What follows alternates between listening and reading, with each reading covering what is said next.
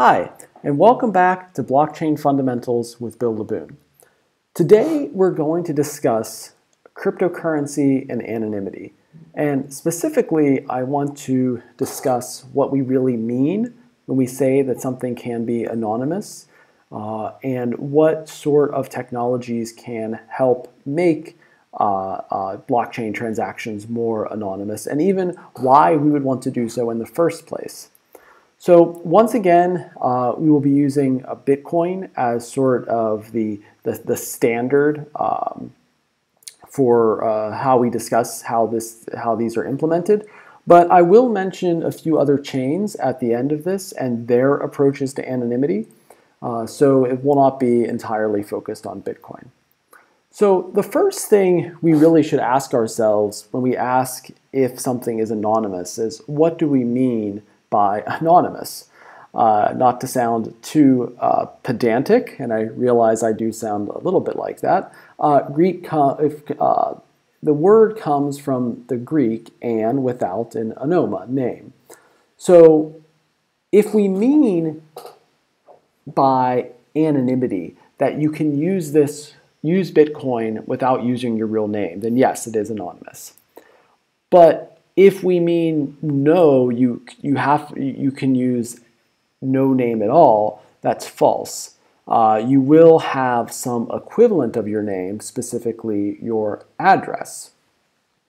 So generally, when we speak of using Bitcoin, we say that it is not anonymous, but rather pseudonymous. Also from the Greek, just using pseudus for false. So we have a false name. It's very easy for you to create one or more identities on Bitcoin. You simply create a new address. And this creating an address is very simple. It can be done in a fraction of a second on any modern computer. And so it's extremely simple also to have multiple identities. So you don't have to maintain the same identity, but you will always have to have some identity on the blockchain. And in some sense, your identity on the blockchain is more permanent than any identity that you use in real life. Assuming that Bitcoin continues to be used, then the blockchain will always exist, the Bitcoin blockchain. And so if the blockchain exists, all of the transactions and all of the identities will continue to be on here and are trivial to look up. And if you consider this in terms of a transaction in real life, perhaps if I go into a coffee shop this morning, when they write down your name on the cup to call out, Bill or Lil or Jill, since they often get my name wrong, then yes, they know perhaps your true name there, but everybody is going to forget it. It's perhaps already by now they have forgotten it. It's not written down anywhere but the cup, but on the blockchain. So even though you are using a pseudonym, that data is around permanently. Which means that you can use, people can use some de-anonymization techniques to match that pseudonym with your real life identity. So when we talk about anonymity, we mean something stronger than Bitcoin's pseudonymity. A lot of people discovered, to their chagrin, in the early days, Bitcoin was really seen as anonymous money, and they discovered that, in fact, no, anything on the blockchain is quite trackable. And so a lot of people who were using Bitcoin for purposes that were against the law of the country they were operating in ended up finding out that they actually could be tracked down. They were not really anonymous. So from a technical perspective, when we talk about anonymity on the blockchain, we do mean a pseudonymous system. You should be able to use new identities. But additionally, we are also looking for unlinkability. That means that these individual interactions should not be traceable to a single identity. So this is nothing more than what you would get if you think about it with cash. that if I get whatever 50 $1 bills, and I use $1 bill to get a Coke, and then a few days later I use some other dollar bills to buy some candy. There is no way for people to track me down and say, wow, that Bill really has a sweet tooth since he is drinking soda and buying candy. They can't link those two transactions together to get more information about me, which using Bitcoin, there are some difficulties with that, because tracking the reality, the state of the system, requires understanding every transaction really that has occurred on it.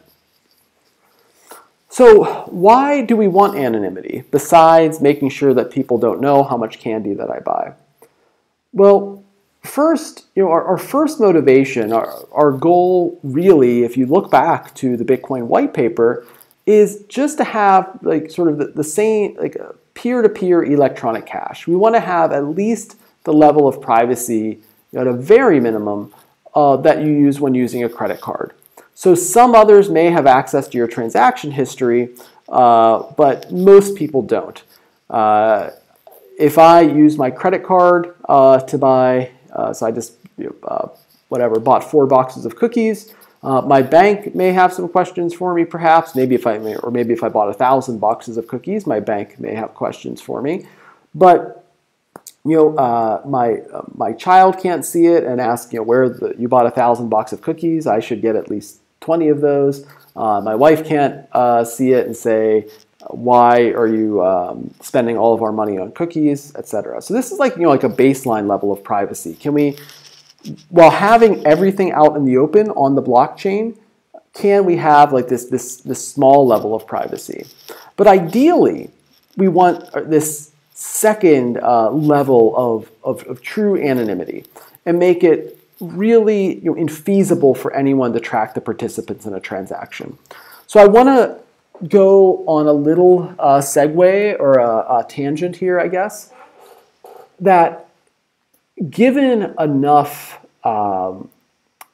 computing power and resources and time, it's generally possible to remove and de-anonymize people's transactions. Now, this amount of time may be infeasible. It may take as long as the end of the universe in order to crack a code, but there are what we would call side channel attacks. There are other ways to do this. Just to take an ad absurdum example, imagine that everybody in the entire world is trying to break your privacy. They could be following you. They could be sending in fake data into your computer. They could be replacing your computer when you get up. Just imagine an adversary with essentially unlimited power. They would probably be able to de-anonymize you. And so that's why we say it's computationally infeasible. So for the attack threats, for the threats that an ordinary person would face, or even perhaps someone who may be targeted by state or non-state actors, like large actors, can we make it computationally infeasible to de-anonymize? And that brings us to another question. What are the ethics of this?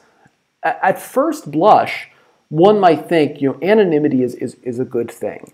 At least in the United States and a lot of other places, most people don't want their coworkers to know their salary.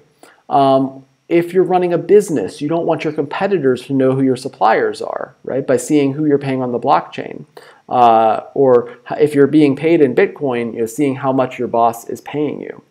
You may want political privacy. So you may belong to a political party which is not approved of by the current system, and so you want to be able to send them political contributions quietly without it being known. Or non-governmental organizations, if you want to send money to Greenpeace, for instance, or some other controversial NGO, then you may not want people to know about this.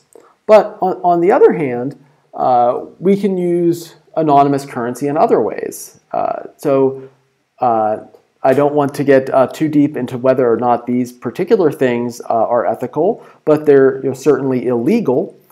And if you think unethical implies illegal or vice versa, well, there you go. But certainly we could use anonymous currency to do things that the vast majority of people would disapprove of, such as ransomware or blackmail, all of these things that we then would have no real backup to determine or to blacklist these people if we have truly anonymous money. Of course, we already have that with cash, although that's difficult to deal with on a high level. And there are some ways to de-anonymize cash, such as serial numbers.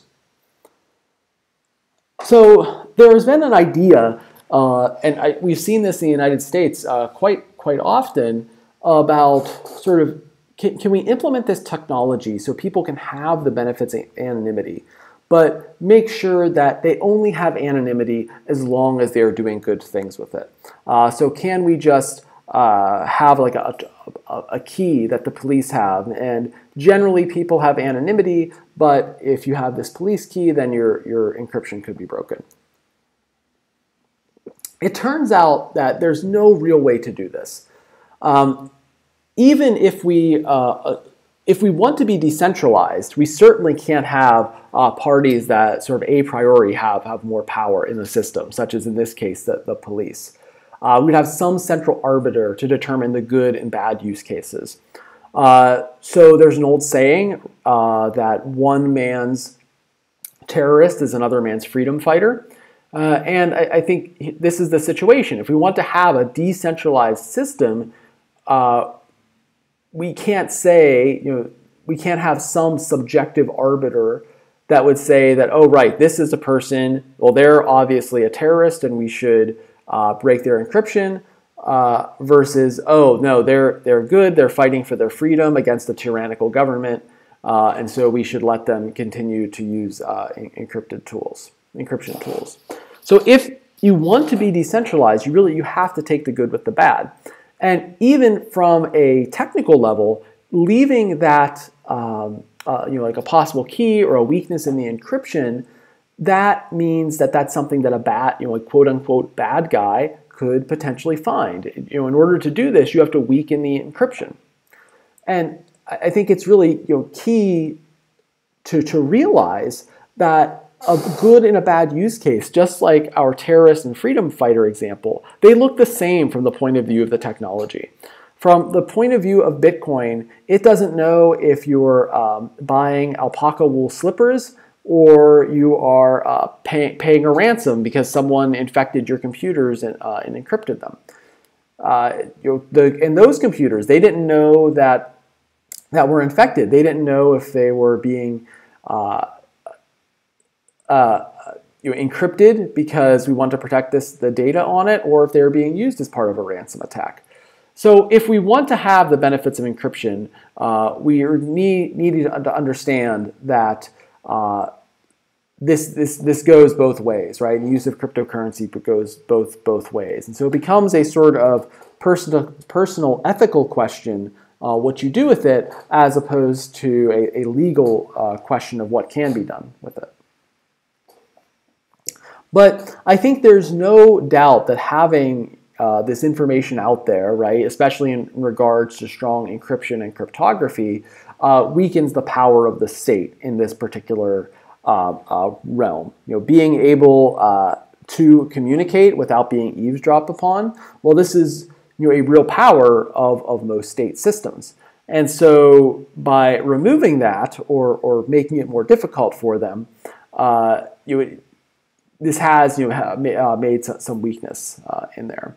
And with Bitcoin, what I think is really interesting is that money is now a form of communication. You can send value in terms of communication. In the old days, 50 years ago or 70 years ago, maybe, you couldn't send a group of numbers over, call somebody up on the telephone or on the, make an announcement on the wireless and send some numbers and have people accept money.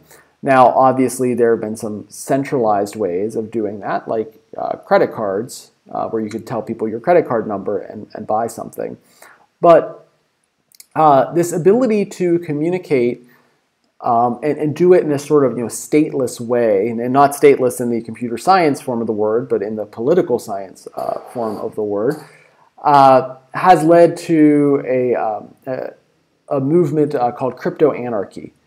So that I recommend you look into this. It's very important in the history of the development of cryptocurrency, and I think looking at the background of where cryptocurrency comes from gives you a really good idea of where we are now. So the idea of crypto anarchy is that by having this space that is really free from government overreach, or reach, depends on your definition, then we can really develop, the people doing that can develop their own concept of a society outside of the concept of a government. So it's very interesting. I'll have the links that you can look up on the comments in the course.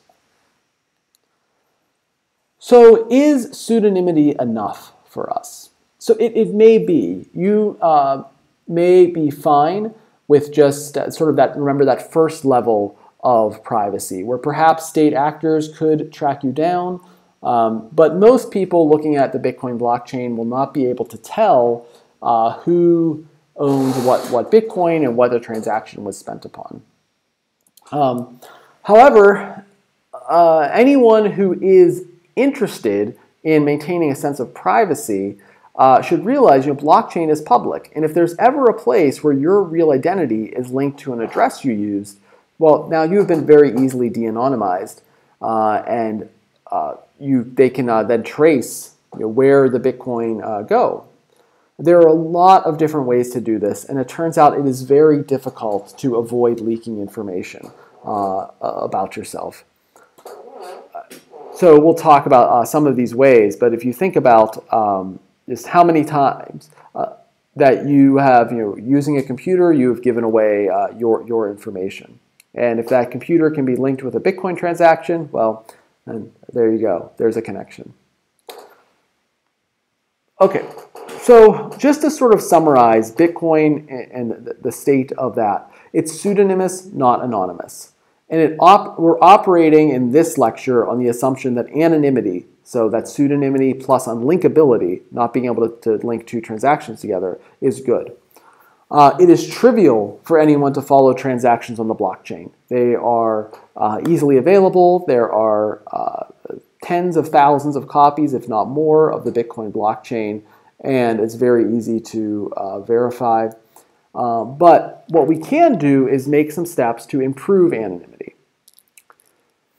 So, how do we do that?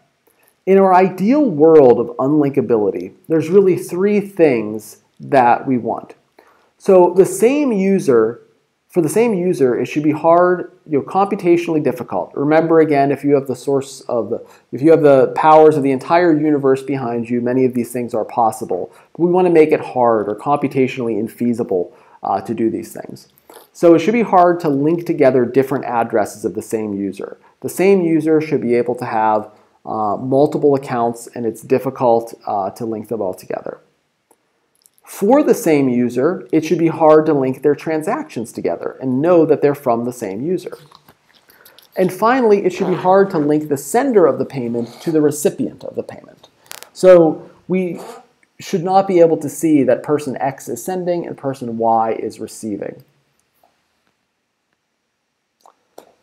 However, there are a lot of things we need to worry about in terms of avoiding the anonymization.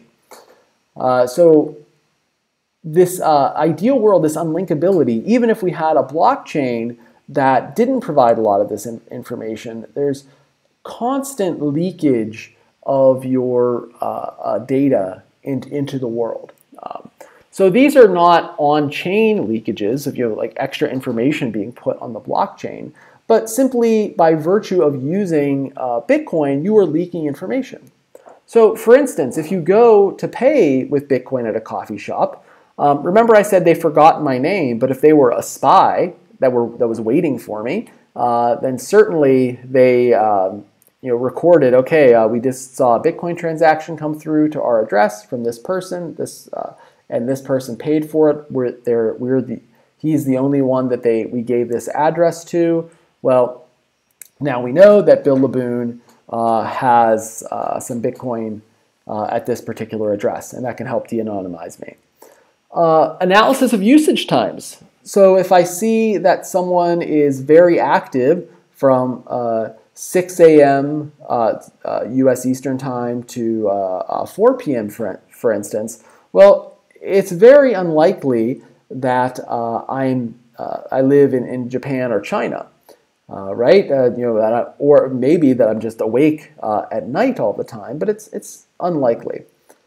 Reusing addresses, posting addresses, letting people know off-chain what your address is. Anytime you do that, you're linking yourself to it. But of course, using Bitcoin, you need to say your address. Perhaps if you made a vanity address, and remember we discussed these in a previous lecture, and maybe there's a special meaning behind it. So for instance, you'll remember the vanity address I made was for CS1699, which was a class that I taught.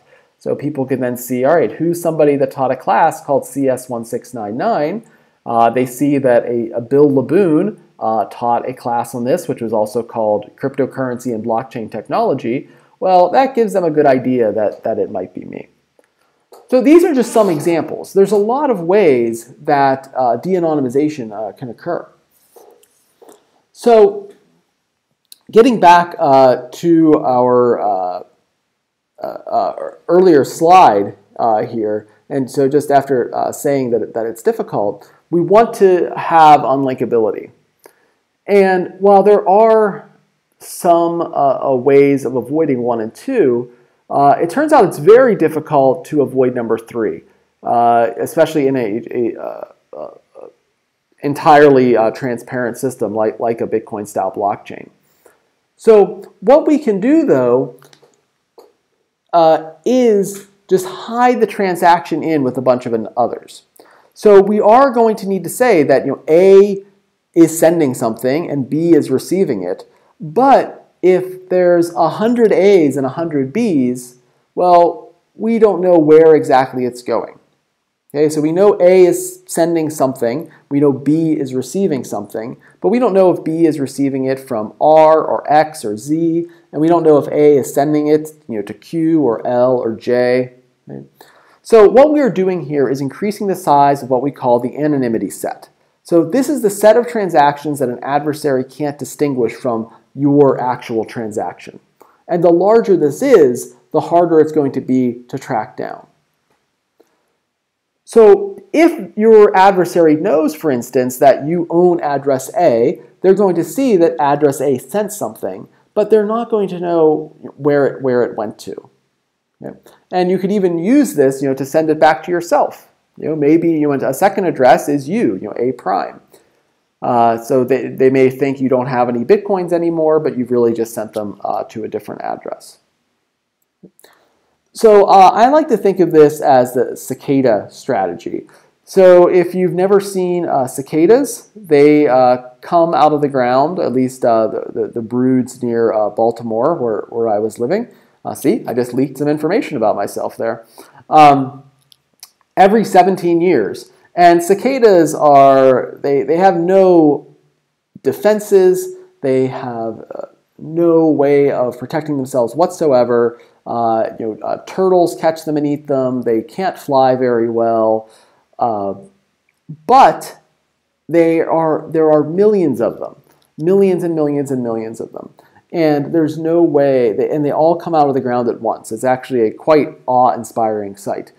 Over the course of a day or two, these millions of insects come out of the ground and make a huge noise. So, sure, there's they don't have a lot of protections, but because there are just so many of them, it's hard to find any particular one. right? And so, yeah, sure, lots get eaten, but lots also survive. So in this case, there's no being eaten, but there is the fact that there's just so many that if you say, well, I'm looking for a particular cicada, you're never going to find it. Okay. So I want to say that the anonymity set is not one number. So different adversaries that are reviewing this may have more motivation or skills or different knowledge. They may know, for instance, that X, Y, and Z addresses are already being used by someone else, so you're not sending to them, or maybe their address is X, Y, and Z. So the anonymity set, we can have a good idea of it, but depending on the adversary who's trying to de-anonymize you, you can never know exactly how large, the anonymity set is. So in order to really calculate, or at least estimate, we need to figure out what does the adversary definitely know? What do they trivially know just by looking at the blockchain? What does the adversary probably not know? Right? So, for instance, they may they probably don't know all of the users. If you have an anonymity set of 100 different addresses, they probably don't know the people behind all of them, and what the adversary cannot know. So there are things they cannot know, such as your private key, or at least essentially cannot know. Again, if you've got millions of hidden cameras in your room watching you all the time, and people are using Tempest equipment to spy on your monitor, okay, perhaps in that case there's nothing they truly cannot know. But again, generally we're looking in terms of what the kind of adversary we're facing off against can do. And we generally don't think that the entire world is against us and involved in a vast Illuminati-like conspiracy. Okay, something else that we can use here, so besides, and something to avoid, is a taint analysis. So this is something that was much bigger in the early days of Bitcoin. We don't see it as much because we have realized as a community to avoid address reuse if you're interested in privacy. So taint analysis asks, how related are two Bitcoin identities? So if we have some coins from S, and they always end up in R at some point, so even if they happen to go through intermediaries, then they're going to have a high taint score. So we're looking just for how often are these different addresses involved in similar transactions. Okay? Do coins from one always end up in the other, or vice versa? So if we see, for instance, that someone is always buying stuff from one supplier, or perhaps this is one individual who is storing their Bitcoin in a cold wallet, and they occasionally send some out to a hot wallet, things like this. We can say that they're tainted by each other. But again, most wallets nowadays allow you to trivially create new addresses, so we don't see this as much of a big deal anymore. But we can still do some linking. So for instance, if you remember how we have these inputs and outputs from every transaction, and for instance, I see here that I have coming from 3 different addresses, Bitcoin all going to one UTXO that's 0.4 Bitcoin. Well, there's these input sub 1, sub 2, and sub 3 are probably linked. And if I know any information about those addresses, I might say, oh, they're perhaps all Bill Laboon, or perhaps they are like Bill and his roommates paying their landlord, something like that. So there's evidence that these are linked somehow. And we don't know, like I said, we don't know exactly how just by looking at the data on chain. But if I have it on good authority that input sub 1 belongs to Bill and input sub 3 belongs to Bill from other analysis that I've done, then, well, now I'm going to be able to, with high probability, think that input sub 2 is also related to Bill Laboon, and perhaps I can see, all right, where did that come from, and do more research there. And perhaps now the output, the transaction output, that may also have something to do with me. It's certainly someone that I've interacted with because I interact with them on chain, unless of course somebody stole all my private keys for those inputs. So we can see, looking at this, once you start to get information about someone, then you can get more and more by looking at what they have done on the blockchain. A key thing here, a way that you can avoid that. So in the previous example, we were sending a transaction of 0.4 Bitcoin. And in this transaction, we're going to send, we want to send 0.35 Bitcoin. So we have to send all those inputs, right? We can't take a portion of an input. It has to be entirely spent. And I'm going to send back this 0.05 Bitcoin to a new address, 18J, UTXO sub 1, below. And there's no, I will send the actual payment I'm making to 16C ... UTXO sub 2 to that address. Well, there's, if I had sent back this change address back to one of the previous addresses I've already used, well, now I've just let people know one bit of information about this, that it is in fact a change address. Here, there's no reason.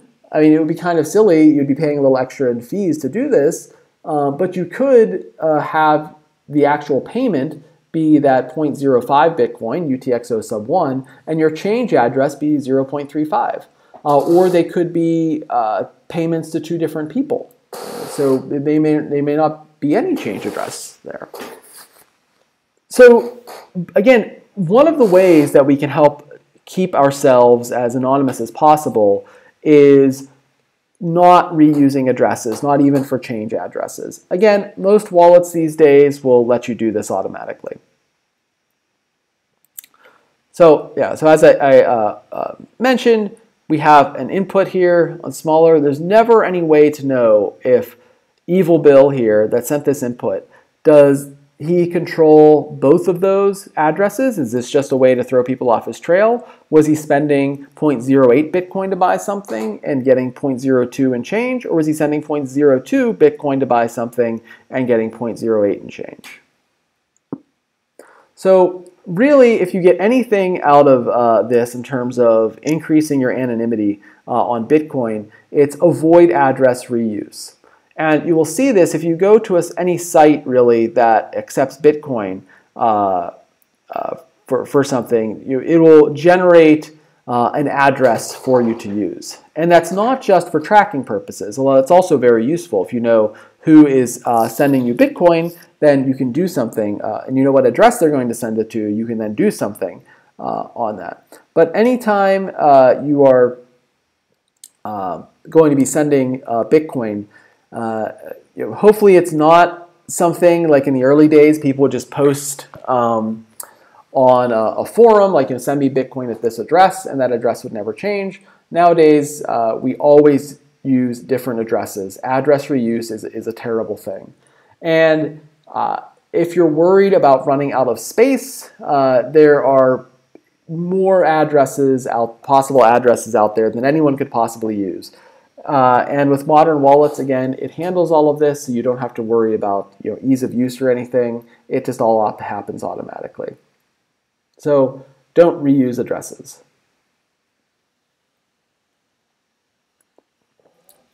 So from the earliest days of Bitcoin, people have wanted to try to de-anonymize those using the system. And what they did, they came up, some of these early Bitcoin de-anonymizers in 2010 and 2011, in the early days, they came up with some idioms of use. That is, how do people use Bitcoin? So we've already mentioned some of these, like shared spending implies a single identity, and that change addresses tend to be fresh addresses. So these new addresses that pop up, they tend to be change addresses. I recommend you look through some of these papers on how de-anonymization happened in the early days, even though much of it, again, we have discovered some ways around it, and I wouldn't say they're out of date per se, but they certainly are looking at an earlier version of Bitcoin than the idioms of use that we have today. But something, again, that still is useful and that they mention, if you can link even part of a cluster of transactions to some real-world identity, well, now you have more information both about that cluster and about the identity. So that real-world identity, well, if you can find out that, all right, Bill Laboon used some Bitcoin here, so not only did I discover information about this Bitcoin, it belongs to Bill Laboon, but I've discovered some information about Bill Laboon. Perhaps I can see when he first started using Bitcoin, or how much Bitcoin he has, what he does with it. So there are a lot of different ways, right? Again, I've already mentioned that buying a coffee, I'm letting people know if I buy it with Bitcoin, who I am. I'm going to have to interface from a particular address with them to send the Bitcoin, perhaps via service providers. So this isn't just like buying something online, but perhaps even your internet service provider. You're sending information about Bitcoin. Perhaps they can capture information about that. Or even just carelessness, like accidentally copying and pasting your address, or even keeping it in your buffer, your copy-paste buffer. That's something that a lot of like that certain JavaScript can read what's in your buffer even before you paste it. So there's a lot of different ways to link this. And as researchers discover better de-anonymization techniques, and the data is going to remain on the Bitcoin network for essentially all time, anonymization tends to get worse over time. So it's sort of a constant battle where we're trying to come up with new features to anonymize and different techniques to do so, and researchers also discover better ways to de-anonymize. So this is from the CycleJohn paper, where we could see actually and determine just based on how Bitcoin moved, and even like by sending perhaps Bitcoin and seeing what happened to it, tracing it, where Bitcoin were ending up and how these different systems were related to each other and how they interacted with each other. And you could see things like Satoshi Dice and Silk Road, My Bitcoin, Bitcoin E, early exchange, InstaWallet, Mt. Gox, another exchange. And we could see, how this all interacted with each other. And once you have that, well, if I know that a certain cluster of Bitcoin or addresses were linked, for instance, to Silk Road, and I'm interested in going after people that use Silk Road, well, I can find their Bitcoin addresses and de-anonymize them, and now I have a good idea of who is using Silk Road. So aside from looking at the chain or looking in person as ways to de-anonymize, we also can use the Bitcoin network itself. So what I mean by this is looking at things at the network. Watching data go from Bitcoin node to Bitcoin node and track down where it came from. So there's a link to a paper on originally how this was done, which is very interesting. We don't think about the nodes as leaking data, but if this is a sort of simplified expression of the Bitcoin network, and we have some spies on it, well, it's kind of like triangulating where an earthquake came from. All right, so here we have the 4 red nodes that are acting as spies, and the blue node issues a transaction. It's going to gossip amongst all the nodes to which it is connected, and you can see it actually is connected to several of our spies. And according to Kaminsky, the first node that informs you of a transaction is probably the source of it. But even if it's not, if we have a good idea of the topology of the network, we can get a better idea of where it came from. So for instance, if our nodes in the United States all see a transaction first and our nodes in Europe and China and Africa all see it later, well, we have a good idea that that transaction probably originated somewhere in the US as opposed to Africa. So in order to avoid this sort of level of de-anonymization, you would have to hide your IP. So there are some ways, like using Tor or similar services. However, that can be blocked. It's very slow. It's not very well suited to running on the Bitcoin network. Because Tor sends data over several hops, it actually might be too slow for using. It's not very easy. But there are some other ways to avoid it. One interesting protocol is Dandelion, which was covered in a paper by Dr. Giulia Fanti from CMU and some others, that basically, just like a dandelion, if you think about a dandelion, has a stem and then a puff ball at the end after it's, when it's reached the end of life, it's got this puff ball at the end that's going to sprout out. So similarly, whenever you issue a transaction, it will randomly send it from node to node.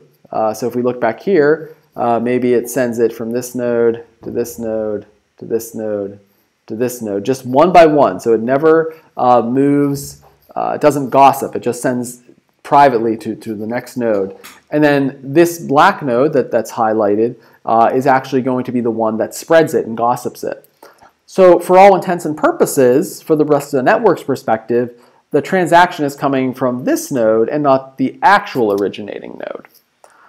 So that's another way of providing some additional anonymity on Bitcoin. You could do offline or off-chain transfers. So these are a little bit more in-depth, but they are possible. OpenDime, I think, is a very interesting way of doing this. It's actually a USB, or the equivalent of like a USB stick. However, the private key is hidden inside of it, and if the Bitcoin is, if you ever actually go to spend it and not just store it, you'll have to basically make an indication that that's happening. So it will actually be physically broken, or in other ways maybe a light would shine or something, so that you would know that this has in fact been used.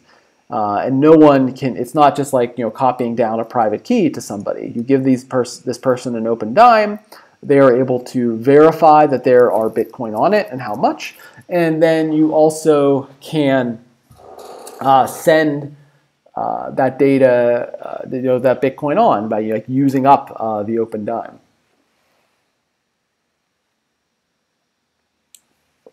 So another way to improve anonymity is by using mixers. So if we think back to improving anonymity, we talked about improving the anonymity set, making that larger. So exchanges could be good for this, but they often have their own know your customer or other requirements that hurt your privacy. So there are some dedicated mixing services. So basically what we're doing is we're just making this a larger anonymity set. We're going to all put in our coins, and people are all going to take them out. However, there can be some problems here. So if I want to have, I've got my green avatar here has 0.3 Bitcoin, my furry avatar here has 0.02, and my red-hatted, red napkined avatar has 0.7 Bitcoin. So I send them all into this mixer, and the mixer sends the 0.7 to some other address, which is controlled by the red-hatted person, 0.3 to the green, and 0.02 to the furry one. Well, what's the problem with this? It's trivial for anyone looking at this transaction to determine who actually owns the Bitcoin, right? Because if I send in 0.7 and I receive 0.7, well, it's not going to be hard for people to figure out. I didn't send in 0.7 just to get back 0.02, and I didn't send in 0.02 and think that I'd get back 0.07. So what you'll see with mixers is they'll have a set chunk size. So for instance, this mixer has a 0.1 Bitcoin chunk size. If you want to send in Bitcoin, then you're going to have to put it in chunks of 0.1 Bitcoin. So that way, anyone looking at this, they're not going to be able to tell who the transaction went to, because it's just 0.1 Bitcoin in, 0.1 Bitcoin out. And in case you're curious how many modern mixers actually make money, since they just keep the same amount here, is that a random 1 or 2% of all the outputs will be sent to addresses that they control, and not ones that you control. So it's like paying a 1% fee or a 2% fee. If you have more Bitcoin than the chunk size, you can just send in multiple chunks. So here, the red-hatted bill had 0.2 Bitcoin and passes it in as 2 separate 0.1 Bitcoin transactions, and gets it out here as 2 separate 0.1 Bitcoin addresses, outputs in 2 different addresses. And of course, you can do this over and over again. So Jacket Bill here does a mix and sends it through another mixer and sends it through another mixer. And so each time we're increasing the anonymity set, of the pink arrows that are coming in through it. But of course, there are downsides with using a mixer. First, you're going to need to trust them with your Bitcoin. And because of that, there have been many scams out there where a mixer gets set up and then people send Bitcoin to it and it works fine for a while, and then one day they just keep all the Bitcoin and run away, and there's no way to do anything about it. You also run the risk that someone looking at the history of your Bitcoin is going to say, well, you used a mixer or you got this from a mixer, and so your token is in some sense marked. It's dirty. You are going to need to have a large number of people using the same mixer if you want a large anonymity set. You may see some mixers that they advertise that they have a lot of members, a lot of people using it rather. However, they could just be washing their own Bitcoin multiple times through, which isn't really increasing your anonymity very much. If they have if we see that there have been 50 addresses sending in 0.1 Bitcoin, but you also see that these same addresses are just using it over and over again, that the Bitcoin goes to address A, that goes to address B, but all of these are just, this all could just be sort of a Sybil attack, right, or equivalent to Sybil attack is the wrong word, a Sybil scam, that makes you think that the anonymity is much higher than it actually is. And it turns out that mixers don't always follow best practices. It is hard to do in a correct way, and also it's not exactly a field where people are discussing best practices and getting audited and being registered with the government, etc. And so it turns out there are other ways of de-anonymizing those who use mixers. So with all these issues, there is something like a mixer that exists that is used called a coin join. So coin join is interesting. It's like single transaction mixing. So you don't have to worry about having someone else have control of your Bitcoin. So the idea is you find other peers who want to mix, and this would be generally done in an off-chain manner.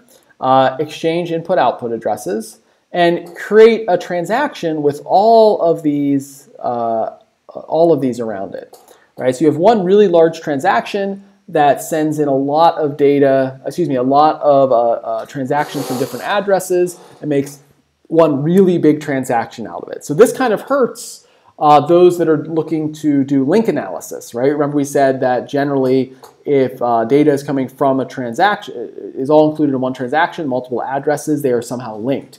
And we are going against that. We're just sort of randomly finding other peers that want to develop this transaction together. Our we weren't linked to them before. Now we're going to send this transaction around, and each peer signs after making sure that their specific output is present. So we've created this transaction, everyone verifies it, and everyone signs it, and then the transaction is broadcast. So basically what we're doing is just making one huge transaction with lots of different people with outputs instead of just a single, all these single transactions that would be easier to track down. But there are some problems with CoinJoin. It's vulnerable to denial of service attacks because someone could, especially with these larger coin joins, could decide not to sign midway through. And so it's hard to defend against bad actors in any sort of decentralized way. So there are attempts to do this, but it is something that if someone really wanted to attack, they certainly could by just simply becoming a bad actor in these systems. And with poor implementation, you can leak more data about yourself using this. So those are some of the ways that Bitcoin is trying to, and the Bitcoin ecosystem is trying to improve anonymity. However, because Bitcoin, as I've mentioned, it's a very secure but also very conservative protocol. There are some other coins and blockchains out there that are using different methods to focus on privacy. So some of the more famous ones out there are Zcash, which use ZK snarks, which are zero-knowledge proofs. Zcash and some other systems have this as well, an interesting idea of anonymity by choice. So you can sort of sign up for anonymity or not. Monero, which does not have anonymity by choice, simply using it, you are taking advantage of all their anonymity, have some really cool features like ring signatures and stealth addresses, so that your address can actually be different each time, generated anew. Grin and Beam both use the Mimblewimble protocol, which not only is much more private but also much more scalable. And transactions are really of a very different type than what we think of with a Bitcoin-style transaction. It allows for really incredible scaling. And we also see privacy enhancements that are being not part of the protocol, but rather that move on top of the protocol, implemented on top of the protocol. So there are several Bitcoin wallets that will allow you to do an automatic coin join.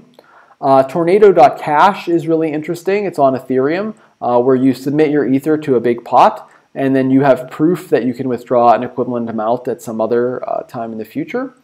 Aztec is a privacy engine for Ethereum that allows you to obscure what addresses are actually inputting and outputting, or the input and output addresses for a transaction. So this is a really big space, and there is a lot of work being done right now on improving anonymity, and I've really just scratched the surface. So if this at all interests you, I would recommend reading some of the papers that I've linked and looking into all of the different privacy features that are being added and different functionality, because this is a very exciting field right now in blockchain.